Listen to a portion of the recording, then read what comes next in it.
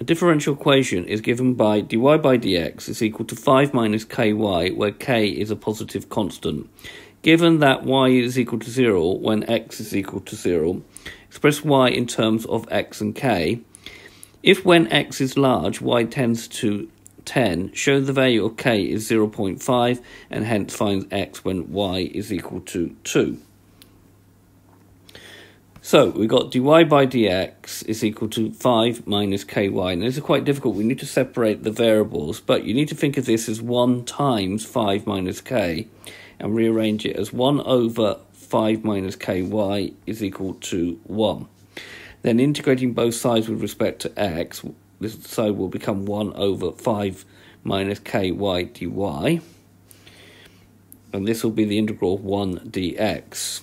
So this one, if we integrate it, we could try ln of 5 minus ky, but when we differentiate this, we get a minus k over 5 minus ky. So to compensate for that, we need to put a minus sign in front and divide by k. When we integrate 1, we just get x, but we get a plus c. Now when y is 0, x is 0. So we get ln of 5 minus k times 0 divided by k is equal to 0 plus c, which gives that c will be minus ln of 5 over k. So putting that back into my differential equation, my equation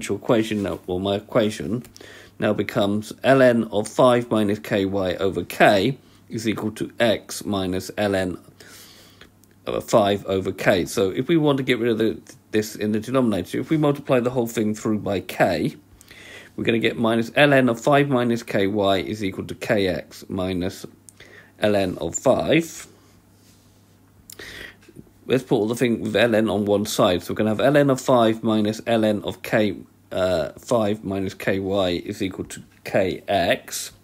We can combine these as ln of 5 over 5 minus ky as a single logarithm is equal to kx, and then using the idea that log a to the b is c, b will be equal a to the c, then 5 over 5 minus ky will be equal to e to the kx.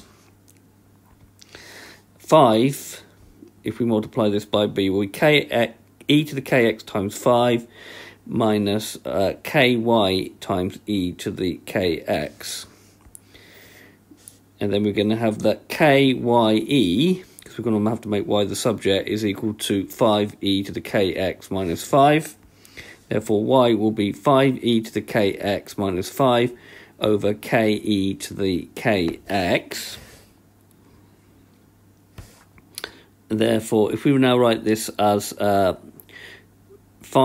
over 5e to the kx over ke to the 5x, this will just become 5 over k, and then we're going to just have minus 5 over ke to the kx. Now we're told that as x goes to infinity, e to the kx would also go to the infinity, so here we're going to have 5 over a very, very large number, which means that now goes to 0. Hence, the whole thing will go to y is 5 over k.